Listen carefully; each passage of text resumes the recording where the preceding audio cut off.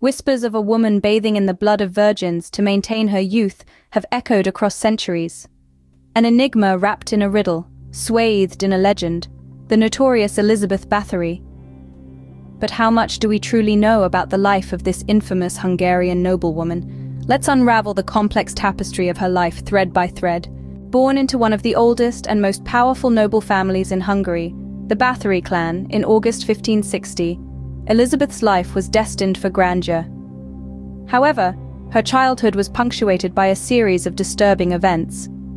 Witnessing brutal punishments meted out by her family's officers, and suffering from seizures and fits speculated to be due to epilepsy, Elizabeth's early years were far from idyllic. As was customary for nobility, Elizabeth's marriage was a political alliance.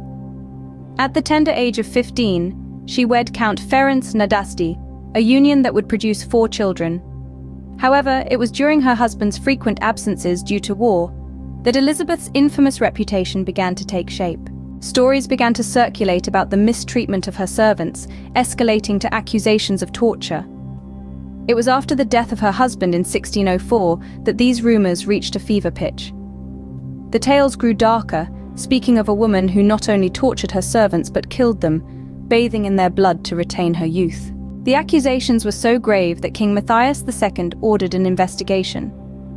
The subsequent trial, based largely on the testimonies of over 300 witnesses and survivors, led to the conviction of Elizabeth's accomplices. But Elizabeth herself was never formally tried or convicted. Instead, the Blood Countess was confined to a room within her castle, with only small slits for food and air. This was to be her prison for the last 4 years of her life, until she was found dead in 1614. But what of the legacy of Elizabeth Bathory? Does she remain a symbol of sadistic cruelty, or is there more to her story? The narrative of her life is a complex one, filled with alleged atrocities and scandal, but also shrouded in political intrigue and conjecture. Many historians argue that the allegations against Elizabeth were politically motivated, a scheme to bring down a powerful and wealthy widow who had become too independent.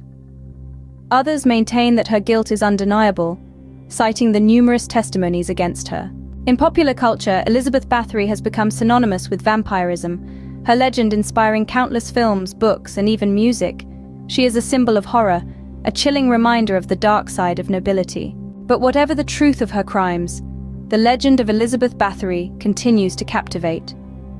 A woman of power, caught in the crosshairs of politics and fear, her tale is a stark reminder of the complexities of history and the enduring power of legend.